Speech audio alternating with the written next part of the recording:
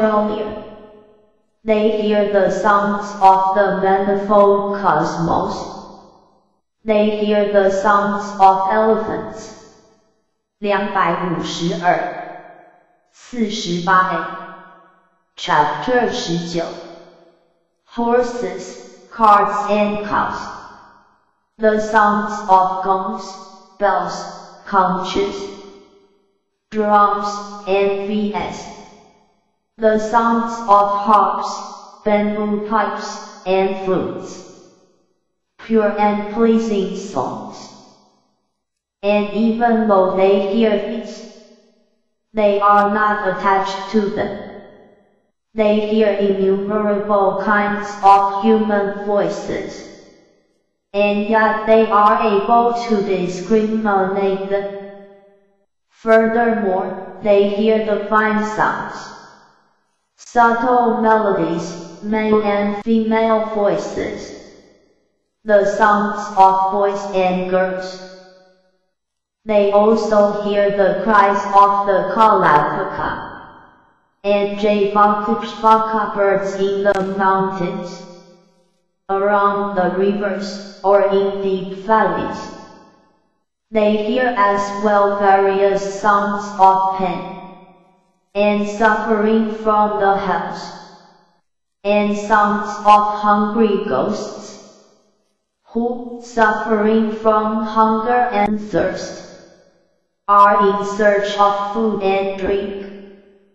When the Asuras living along the ocean speak to each other and utter great cries, such expounders of the Dharma living here hear all of these various voices from afar, and yet their faculty of hearing is unharmed. Those expounders of the Dharma hear all birds and animals in the 10 directions calling to each other.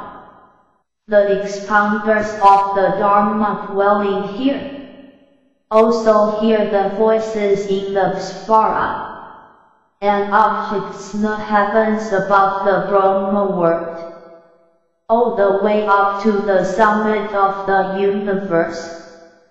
The expounders of the Dharma dwelling here hear all of the monks and nuns, either reciting the Sutra 253 48b, the Lotus Sutra, or explaining it to others.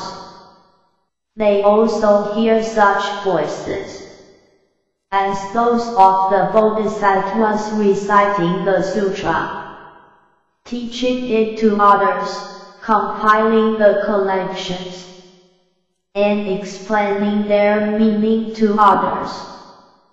Those who preserve this Lotus Sutra will all hear the Buddhas, the great seers, teaching the subtle Dharma to the great assembly, and leading and inspiring sentient beings. They will hear all the sounds, both within and beyond the manifold cosmos, down to the lowest hell, and up to the summit of the universe, and yet their faculty of hearing remains unharmed, because their faculty of hearing is keen. They are able to discriminate these sounds.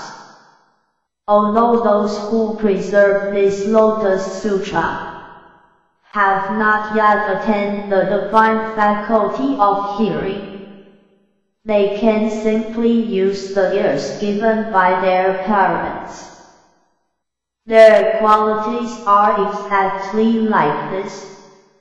Furthermore, O Tkttv if sons or daughters of a good family preserve this sutra, recite, explain, or copy it, they will perfect the 800 qualities of the nose.